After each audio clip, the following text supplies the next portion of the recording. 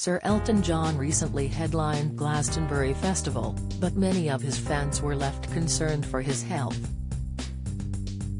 In recent years, the legendary musician has been open about his health struggles, which has seen him rushed into hospital and caught in a wheelchair. Now, the still-standing singer, 76, walked out onto the stage at Glastonbury and appeared to be limping before his headline set, which sent fans wild.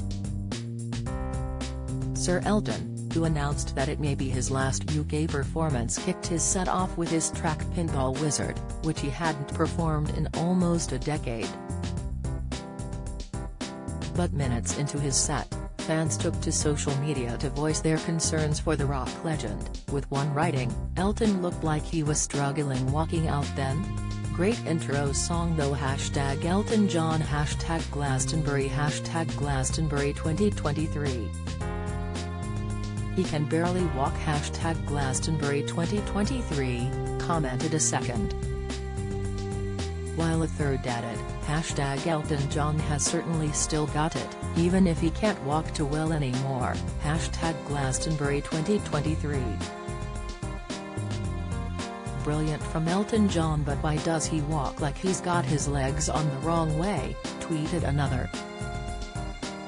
A fifth fan penned, "Elton John and the band are magnificent. Elton may struggle a bit to walk, but he has everyone else at Glastonbury jumping around. What a catalogue of songs, and if this is his last UK gig, then he is going out at the top of his game." Last year, Elton sparked concern after he was seen arriving at Leipzig airport in a wheelchair, just days before his virtual performance for the Queen's Platinum Jubilee.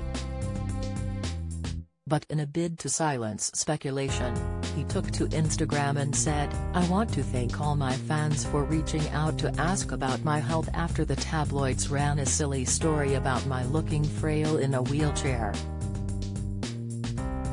The true story is that I'm in top health, loving my shows and playing and singing at my very best." He claimed that there was a simple reason for him using the wheelchair and that his health had declined. Dad of two, Elton added, after another rousing 2.5-hour show, "We arrived at Leipzig airport just before curfew, to find part of the airport had closed. It was an extremely long walk to get to the plane, so my team kindly laid on a wheelchair so I could rest my hip after doing the show, that's all folks." In 2021, he announced that he would be postponing part of his farewell tour following an awkward fall which required surgery. Just 1 year prior, he was forced to halt a performance in New Zealand after contracting walking pneumonia.